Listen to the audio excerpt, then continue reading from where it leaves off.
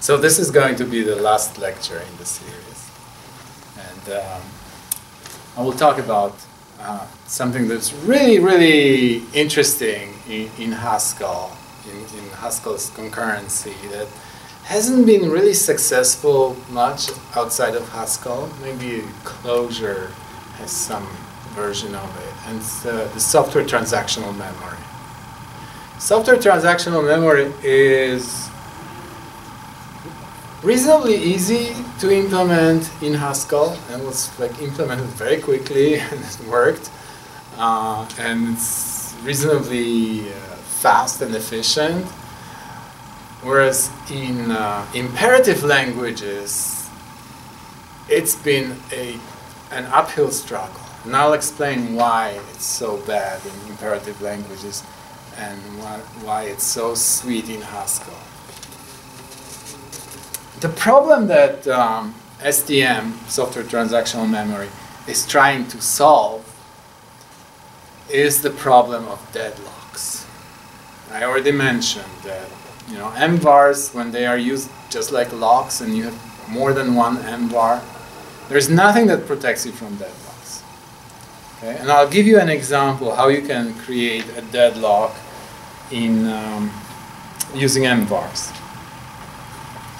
But the main reason, the theoretical reason or abstract reason why we have deadlocks when we are using locks is that locks don't compose. Okay? As long as you have just one lock, that's fine. You want to compose two locks. You want to have a system in which you have two subsystems, each with a lock. You try to compose them, doesn't work. You have to do something that either decapsulates your subsystem, and you just have to have direct access in the entrails of your subsystem to grab the lock, right? Or you run into deadlocks. This is just the sickness of the locking system. And STM solves this problem. STM produces something that works like locks, but is composable. It's not as efficient as handcrafted locks, but it's much faster to write, and you have the guarantee that you won't have a deadlock. So I think it's a price that's really worth paying in many, many cases, because deadlocks are extremely hard to detect. So let me show you, this is not from the book, but this is like this traditional example, the simplest example of deadlocks when you have bank accounts, the model of bank accounts. That's it. So let's just write a data structure for account. It's totally simplified. So let's call it account, and it has a constructor, account. I don't know how to abbreviate this, so and it just has an mvar with, I don't know, int. That will be the balance of the account, sum of money, okay? It's just in dollars, no cents.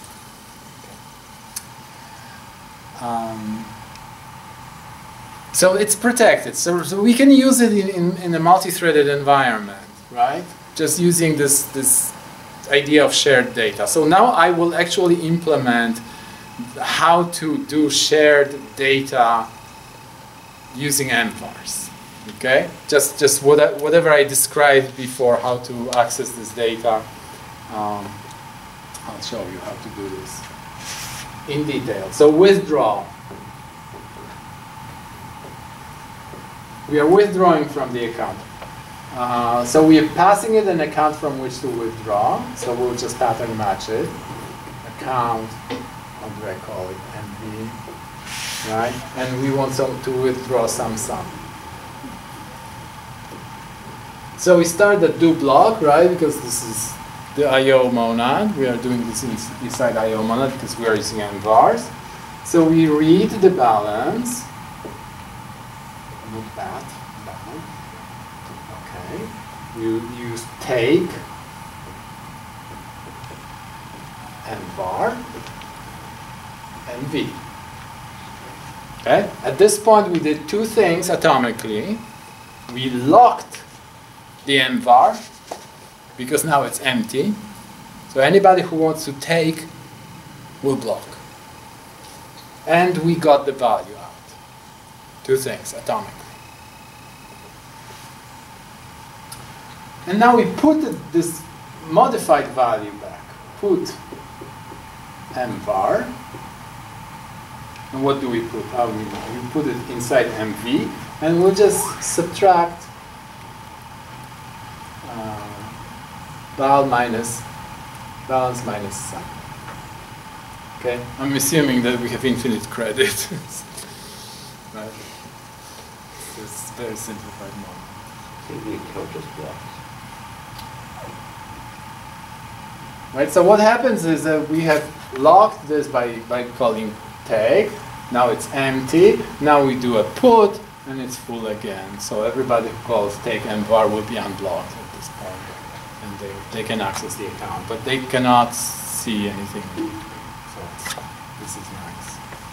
And so this is something that modifies the modifier, and there's something that just gives you a balance, so a reader function.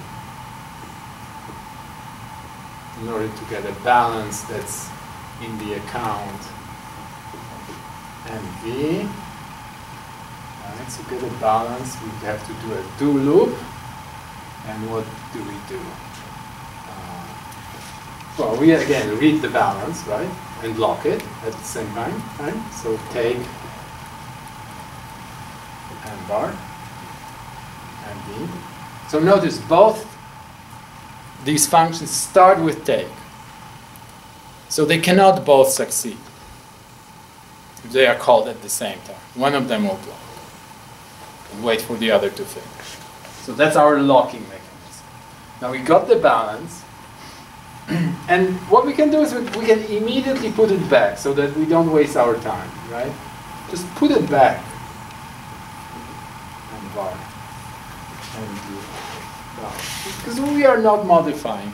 And we immediately unlock it. So we just locked it for a moment to get the value and then unlock it, and everybody else can use it. Now we have the balance and we can return it. Right? By return, we put it in the I/O monad again. Okay? Very simple implementation. Withdraw, balance. So that's the share. The data here is just one integer. Okay, so that's a very simple. What Simon implements is a little bit more complicated example in which he has these desktops with windows and he moves windows, adds windows to desktops and so on. But this is kind of simpler but much less practical. So this is all fine and great. But now we want to compose things. Now we want to have multiple accounts. So it still works, you know, as long as you just withdraw from an account and read balance from an account, it's fine, it's locked. But we want to transfer money between accounts, right? How hard it is, you know, we just withdraw and put it back, right? I didn't write the function deposit because we can just call withdraw with a negative number, okay? I'm that lazy.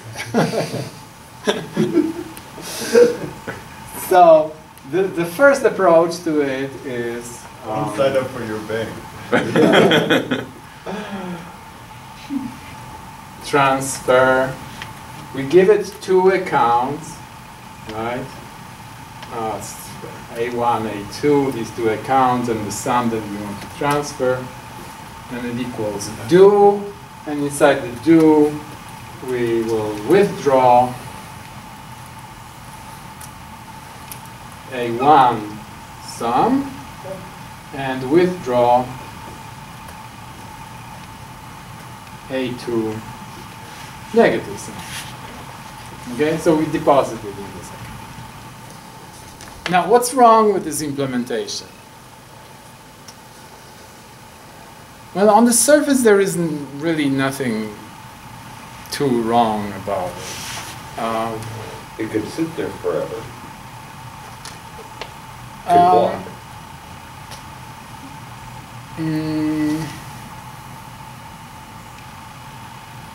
Can it sit there forever? Because you are taking a lock for a moment just withdrawing, and then you are taking a lock on another account just withdrawing. Yeah, there's no guarantee that withdrawal will return enough at no time. Well, I have implemented withdrawal. I mean, it doesn't do much. Right? So it's not a top. Oh, you're saying it's not fair. Like if a lot of guys start with transferring at the same time, that there will be some starvation. Well, but yeah, okay. But this is a fair system, right? The scheduling fair, so they eventually all will get this lock, right? Because they will just queue to get this lock. And they will be... So isn't there an analog of a deadlock where... not in this implementation. In this implementation, there is actually no deadlock. The problem with this implementation is that these are two separate atomic actions. Right, yeah. And if you have any kind of invariant in your back, you will create a state in between these two where this invariant can be broken. For instance, you withdraw all the money from this first account, but you haven't deposited yet in the second account. And suddenly this guy who owns these two accounts has for a moment zero money. Okay, that's bad. He goes to a store and says, oh, try this credit card. Refuse. Okay, then try this one. Also refuse.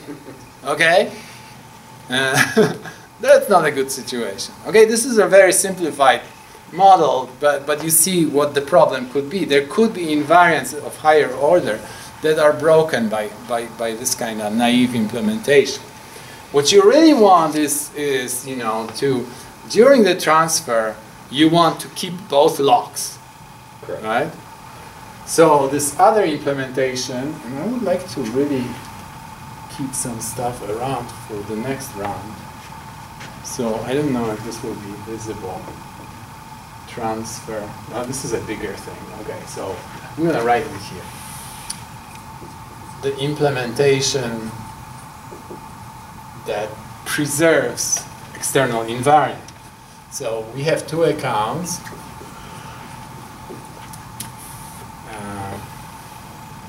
MV1. So I'm pattern matching here. Here I didn't have to because I just passed it directly to withdraw. But here I want to do it explicitly. So I have two accounts, MV1 and MV2, and the sum equals do. Right?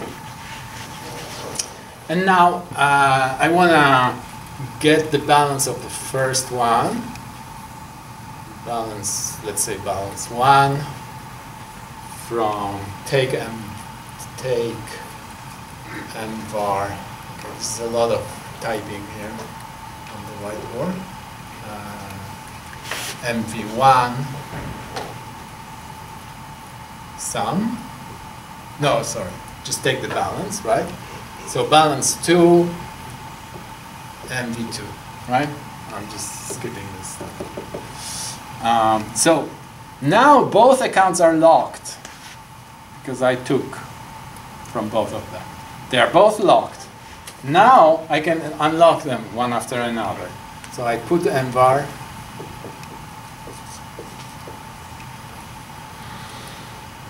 balance 1 minus sum, and here balance 2.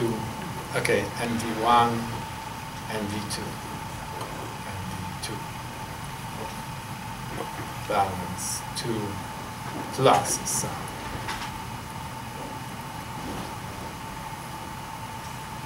Okay? So that looks good now, right? There is no point in time when money has disappeared.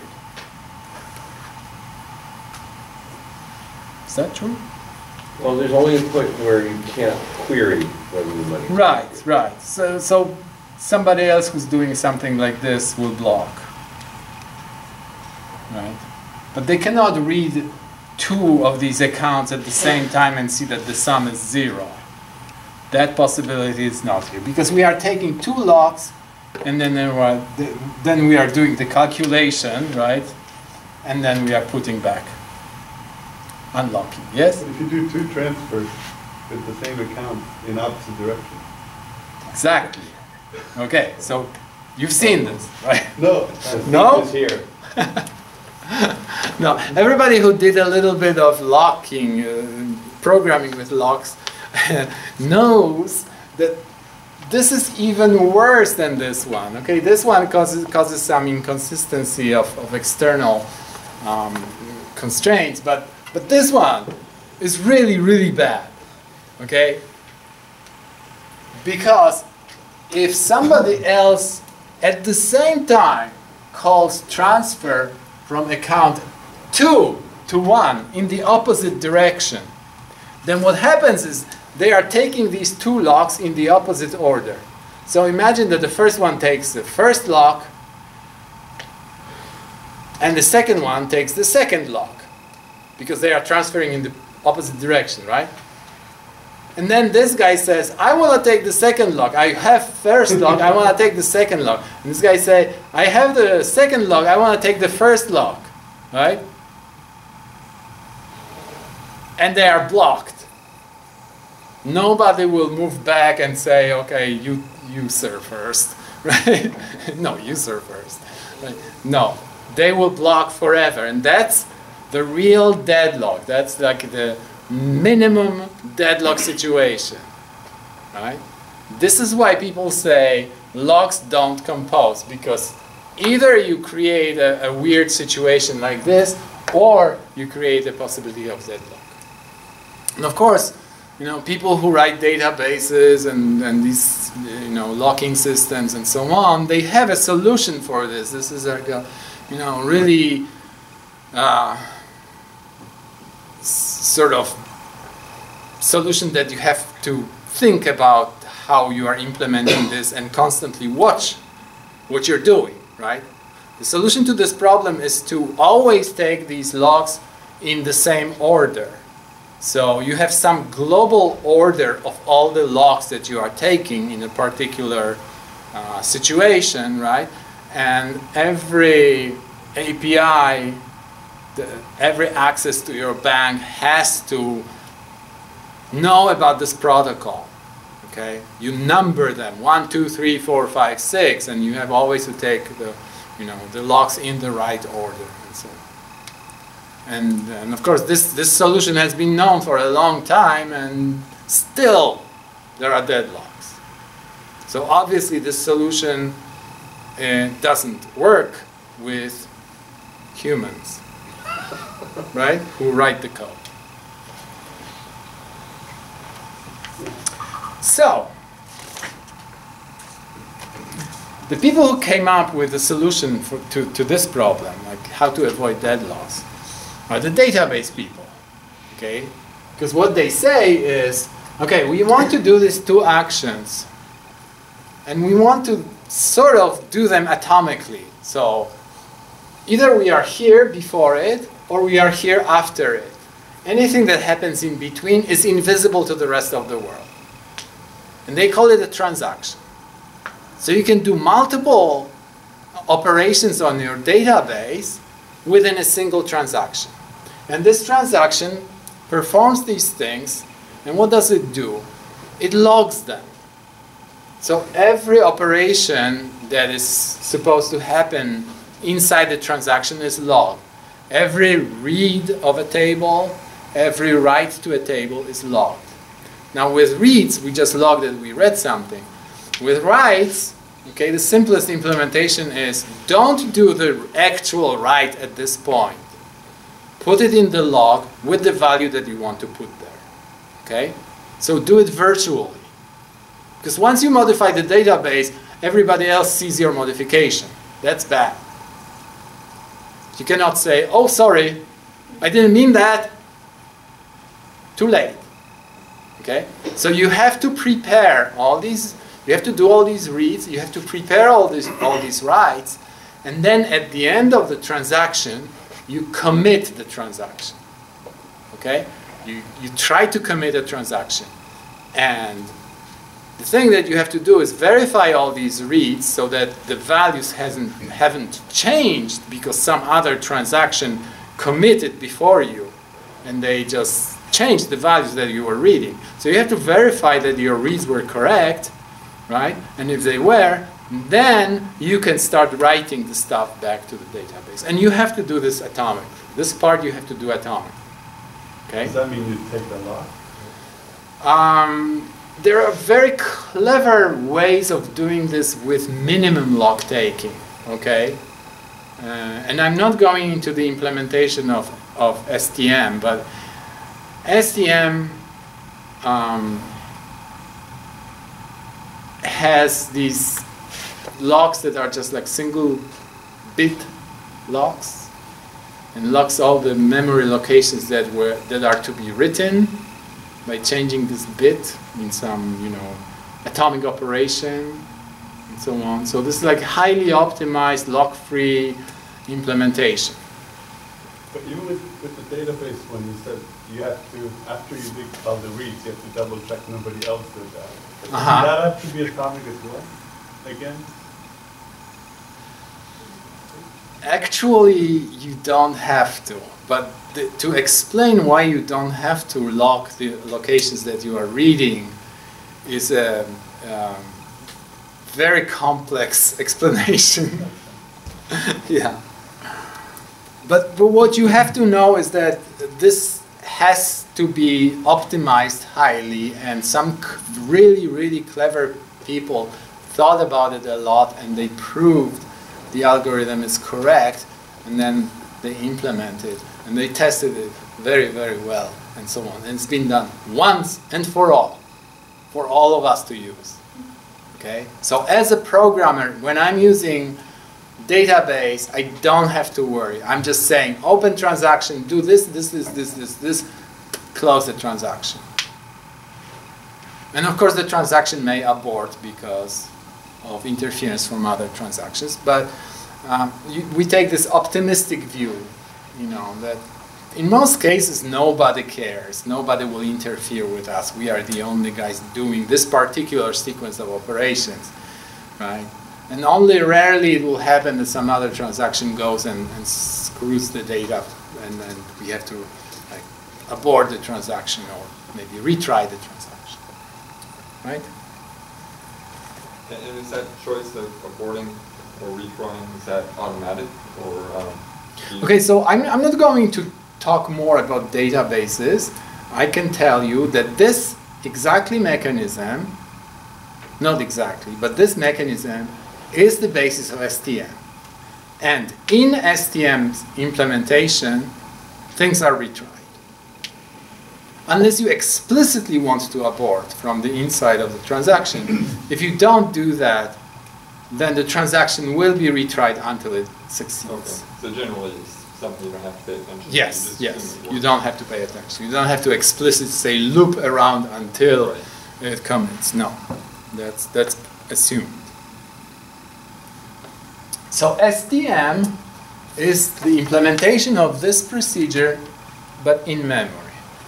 So I don't know. Are there? Is there anybody who does a little bit of database programming? Just a little bit, right? They have this acronym ACID.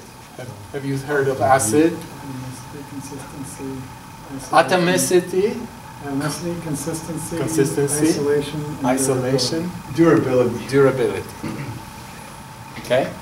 So, atomicity means that the transaction either finishes or not, but it's done atomically. So, anybody from, it is like if you would like the simplest thing of thinking about is, let's have a global lock. And every transaction tries to grab this global lock and does its stuff. Nobody else has access to our database in the meanwhile. We are finished with the transaction, we release this lock, and next transaction can start. SQLite actually doesn't work like that, unfortunately. Okay, this is really, really bad implementation. So people have come up with ways of running these transactions in parallel and from time to time having to abort and retry it, right?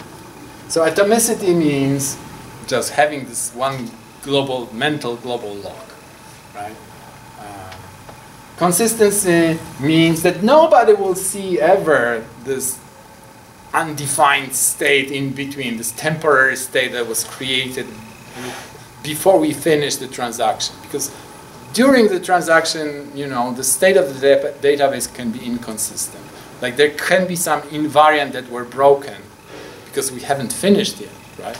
Like here, right? We took the money, but we haven't put it back, right? We just ran with this money, did some shopping. So, what was I? Isolation. Isolation, right. So isolation means that this is totally isolated from all the other transactions that are going on, that they don't interact with each other. Well, in STM, this is not actually true because we have to verify these reads, right? So while we are performing this transaction, another transaction can commit, and then we have to retry. But we assume that, you know, like we always see a consistent state of the database.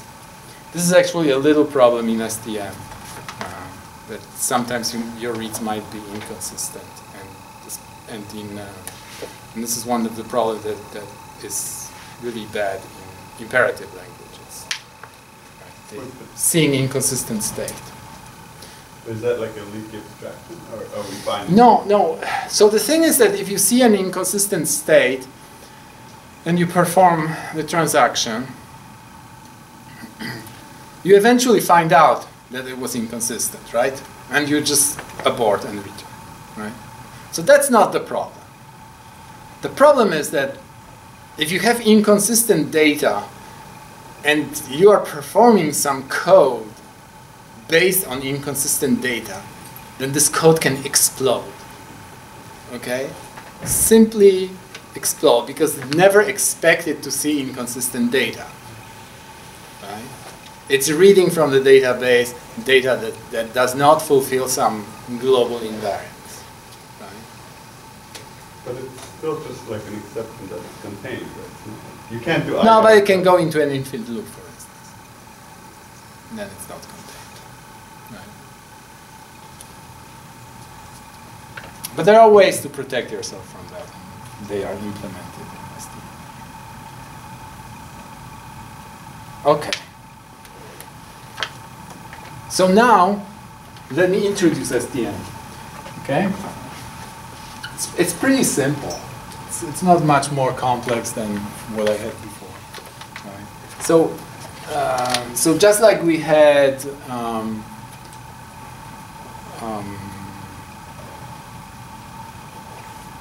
we have to have a monad, right? So this time the monad is not I/O. It's called the STM monad. Okay, and we have actions inside of this monad. So we define data type STM. No, not we define. Sorry, it's defined for us. Okay, so this is an abstract data type STM of A. Type constructor that takes any type and puts it into STM monad. And this is a monad, so this is an instance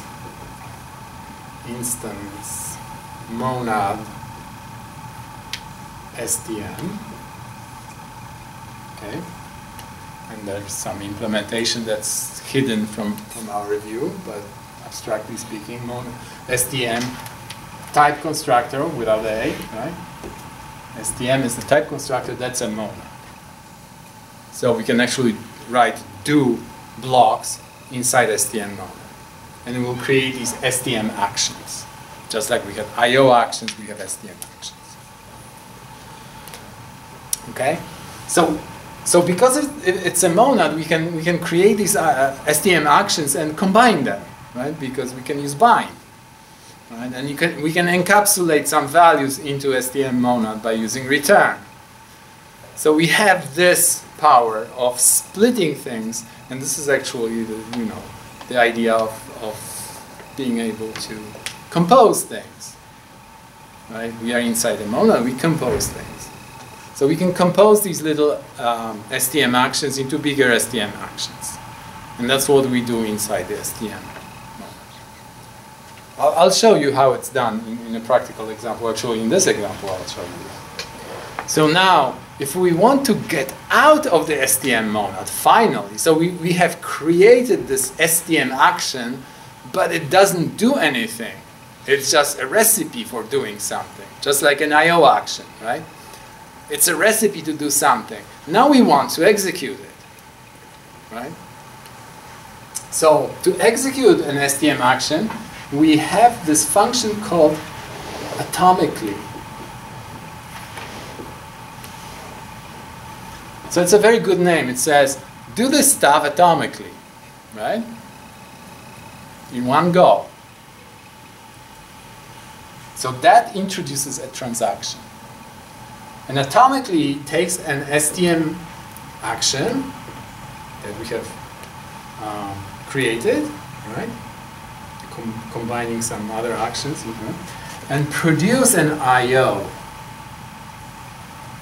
right? Because once it performs the action, this action interacts with the external world, with other threads, right? Because there is communication. Now I have to talk about communication, right? So how do these things communicate between threads? So instead of mvars, we will be using tvars, transactional variables. So they correspond to our mvars. They are very similar. So we have data tvar, abstract data type, A. Okay. What do they correspond implementation-wise? They correspond to these locations that are mutable, that are shared between threads, into which we can write stuff and read stuff. But every time you read something from it, it's being logged, okay, in this transaction log. Every time we write into this, the write actually is logged but not performed. It will be performed only when we call atomic. This is when all these writes are performed. Okay? So this is like, okay, we can read stuff from memory, from shared memory. mvars represent, tvars represent this shared memory, but it's not available for mutation. Like mvar was actually mutating the stuff. tvar is not directly mutating the stuff, it's just logging. Mutated later. Okay? And this mutation is performed inside atomically at the end of the transaction. So when the atomically block ends, this is when the transaction commits, and then when this reads are verified and writes are performed. And this is why it's an I/O action. So the reason for doing the reads and then verifying them is just so that, as a programming convenience, so that you can know what the state of things are before you try to write them? No. The thing is that when you are reading, like, so you're performing your transaction, right? Yeah. And you are reading this location, this tvar. You are reading another tvar and another tvar. You know, you can be reading multiple tvars inside the same But you're going to have to transaction. read them all over again anyway. If you abort. When you commit. Yes. You commit, Yes. When you commit, you have to read them again and compare with what you've read before. Yeah. So it's a convenience that you read them before, as you're. No, it's not convenience because you use them in your calculations. You take these values and you use them, I see, okay. right? So you perform some actions using these values, right? Okay. And then at the end, you have to verify, because if there was another transaction that committed between your reads, then your reads are inconsistent, right? There were some reads before the transaction and after the transaction. It's this alien transaction that happened in the middle, right? So at that point, you know you have to abort because you have conflicted with another transaction that was successful in committing, right? This other transaction succeeded, committed, and now you see the result. So you have to retry, okay? So what's the interface? Well, there is new tvar, right? Just like we have new mvar, you have new tvar, and it takes some value a and produces an STM. So it encapsulates this inside the STM monad of tvar a. So it's exactly like before. Before we had IO here. Now we have STM. Before we had mvar, now we have tvar. So it's very analogous to what we did before with mvars. Now we are doing it with tvars and with STM monad instead of IO monad. And of course there is read and write tvar. Just like before we had put and get. But these are not blocking. They are just logging stuff. Well, read is reading from the tvar and logging the read, and write is writing to the log. And that's it. And they produce STM actions. So STM A, and this produces STM unit. So you're right, this is unit. The write produces a unit. Okay? So this is the whole interface. So now let me rewrite this stuff. Okay? So a count instead of mvar will now be a tvar. Okay? Now withdraw, well, instead of mv, we'll have tv, right? tv. Okay. Instead of take mvar, we'll have read tvar.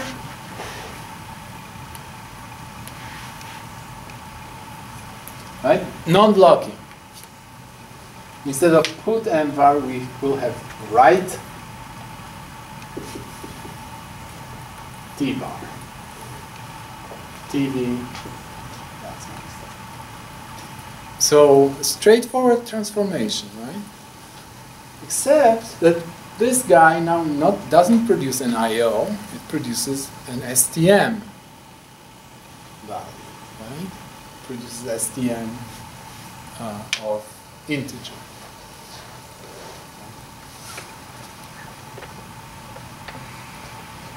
And I can replace balance with the same kind of stuff, right? Now, this is not exactly equivalent to our withdraw previously, because withdraw was actually performing the action. Mm-hmm. This guy is not performing the action. This is, you need atomically in front of it. So you do withdraw, it produces an STM action, then you do atomically on this, right? And you get an IO action. So you have one more step to do. But the thing is that these things that produce STM actions, they can be combined, right? This is composable stuff. Once you get the atomically, then the thing is, just done. It's done atomically. You can compose these things within the IO monad then, right? But they won't be atomic. They will be just, there will be gaps between them. Things are not locked. So balance you can also implement the same way. We'll produce STM action, right? So the old withdraw and balance is done by doing atomically withdraw, atomically balance. But transfer now is very simple, right? The transfer will do atomically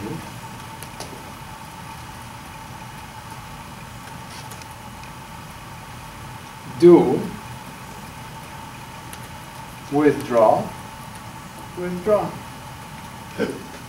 But because I put it inside the atomically block, this is a do block that produces an STM action that combines these two STM actions, right?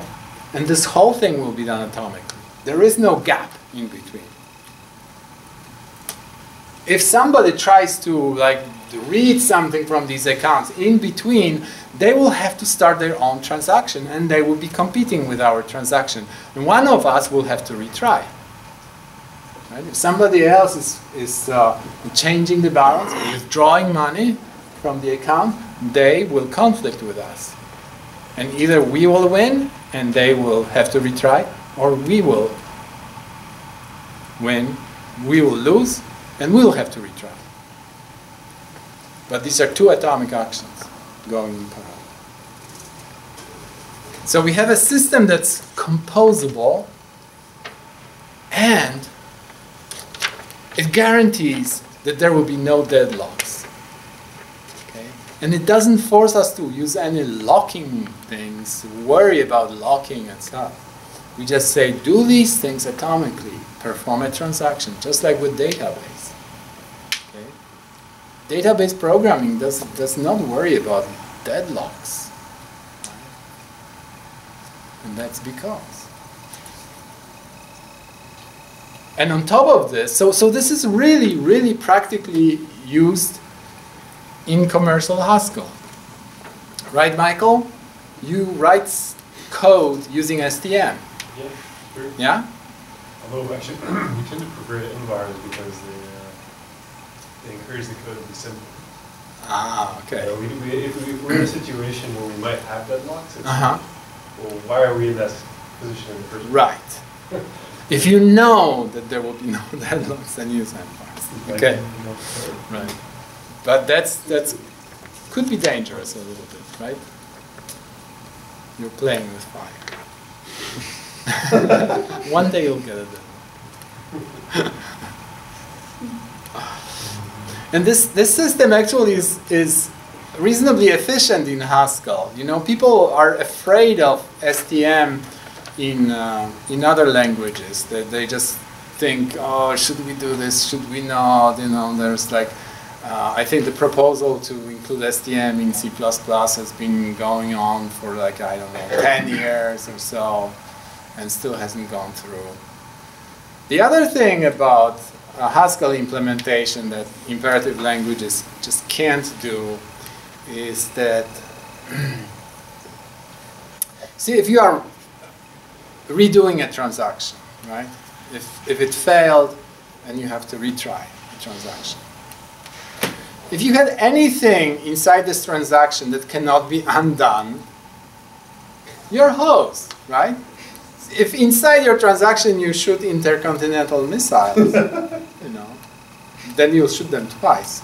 I don't know if it's really bad. Oh my God, we'll destroy the Earth twice instead of just once, right? But even if you print something or you get jar or something, you know, all these actions are, yeah? Is that where like Haskell has an advantage because you can create your own monad, which creates like a context where you can restrict what's possible? Yeah. I guess it's not really possible in other languages. Well, you see, you cannot, I mean, these things are side effects, the missiles and the printing, they are side effects, and they are always have to be encapsulated in the I/O monad. And the I/O monad is this, you know, die-hard monad. You cannot kill it. Once you do something inside the I/O monad, it will percolate up to the top to main, right? You cannot just say, oh, I'm doing some I/O inside my STM transaction, right? But then I'm not returning this I/O action at all. Okay, if you're not returning it, then you haven't done anything, right? And that's good. But if you want to return the I/O, then you're in trouble. So it's like other languages, the whole thing is always I/O basically. Yeah, yeah. Everything is I/O. And at any point in time, you can do I/O invisibly. You know, it's not, the type system has no idea that you did a bad thing. Whereas Haskell, how is it even possible? Like in C++, what's their approach? Like, well, the approach in C++ is that, you know, you have to do testing and then retesting. no, but I'm saying, you're saying they're working on an STM proposal. Was that Oh, in STM proposal? Yeah, like- Well, testing and testing, you know, you have an STM system, you can use it, but just never, ever try to do input-output inside your transaction, you know. But that's You, not you statically just checked. get the spanking, you know. That's how C++ works. Don't give exception to destructor. Yeah. Wait, it's all like runtime, then nothing. The spanking, right? Like, Yeah, yeah. Okay. Run. And from time to time you will get an error that will just So kill your system, but otherwise it's undiscovered. There's no amount of testing can actually guarantee that it's correct. So if you guys are interested in how hard it is to put software transactional memory into an object-oriented language, Joe Duffy has a great retrospective on that. He tried to put software transactional memory into C# for many, many years. Joe Duffy. And he's in charge of the C# team now. And he used to be on an incubation project at Microsoft to get STM into C# that did not end up working. Is that the Midori guy? He was in Midori, yeah. Oh, okay, okay. That blog, yeah, that's really good. Yeah. Yeah. So yeah, his blog article is called A Brief Retrospective on Transactional Memory, and it's a good overview of it. Right. So STM essentially failed everywhere except in Haskell and Clojure. I guess I don't know much about Clojure, but I know that they have STM. But it's a functional language. But it's dynamic. But it's dynamic, so yeah. So I don't know how it really works. Is it okay or is it lame?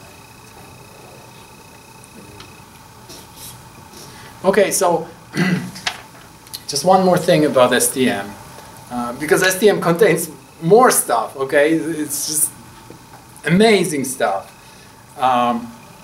For instance, when we're in traditional concurrent programming, we have to have conditional variables, right? Like if you want to implement like a consumer producer-consumer queue, you have to like signal things. You have to have conditional variables. If this condition changes, you know, then wake me up and so on, right? In STM, you don't need any conditional variables. There's just one keyword or function called retry.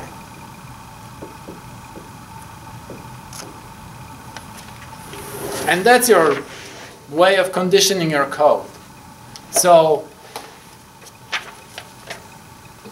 how does it work? Suppose that you are reading How do from... you know that the atomically failed? How do you know that you're supposed to retry? Oh, you never know. It always succeeds. Atomically always succeeds. Internally, it might retry it a few times. Right? But you never know that. As a programmer, you have no idea. No. It always succeeds from your point of view. Okay? And you never observe any side effects, so you don't know. So retry. So suppose that you are reading from some TVAR, right? And you say, okay, this value is not what I like. Okay, maybe it's just a Boolean, true, false. I need true in order to work, right? And I'm getting false here. So if I get true, then I will continue and finish the transaction, right? But if I get false, what can I do? Well, I can say, okay, well, I cannot proceed, so I will have to retry the transaction and hope that this value changes. because it's a TVAR. Somebody else can modify it, right? So you put this keyword retry, and at this point the transaction is aborted and retry. Okay? And then you read this TVAR again, right? And maybe this time it gives you true. And you're happy you finished, right? If it still gives you false, then you get the retry, and you retry again, right? Now, conceptually, this is what happens, right? In practice, that would be horrible, right? You'll be looping forever. However, because you are doing a transaction, all your reads are logged. So when you hit retry, okay, you know exactly which TVARs you were reading, right? So you are not going to retry this until one of them changes, right? So you put them on some queue, these TVARs that you are waiting for, and you say, notify me, please, wake me up. Okay, I'm going to sleep. Wake me up when one of them changes. And then I will retry the transaction with a changed variable. And maybe I'll succeed. Otherwise, I'll retry again. Okay? Until I hit this nice state in which, usually it's just one TVAR. Sometimes it's two. Yeah? I remember seeing something called or else. Or else, yes, that's another miraculous thing that we can implement in transactional memory. Or else is you have a conditional in which you know, if so, how does it work? You try two things, right? You try the first thing, and if it succeeds, then okay, you continue. But if it doesn't succeed, then you try the second possibility, reading some other TVAR, right? And if both of them fail, well, then retry, right? And again, don't retry blindly, because you know which TVARs you were reading, so just wait until one of them changes and retry it. But you can choose between two possibilities. It's like a building block. Yeah. So I was amazed how easy it was to implement a producer-consumer queue using STM. It's just amazing, because I tried implementing this in C++, you know, the normal way with logs, condition variables. I always got it wrong. So is that then like T-chain and that? Is that what you use? The chain? Yeah. Yes. You have to have a buffer, right? You have to have a buffer.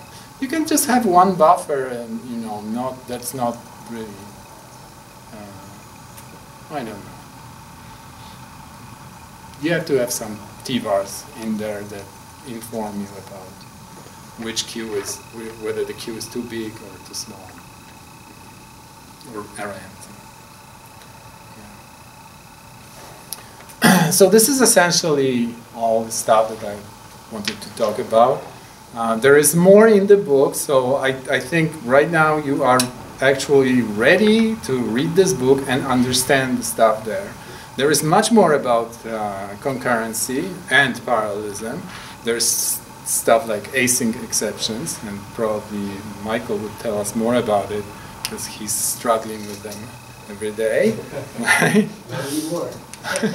Not anymore. You found the That's solution. what async exceptions are. Okay. Still want to make a library to fix it though. Okay. He also gives an implementation of a network server using STM. Very nice.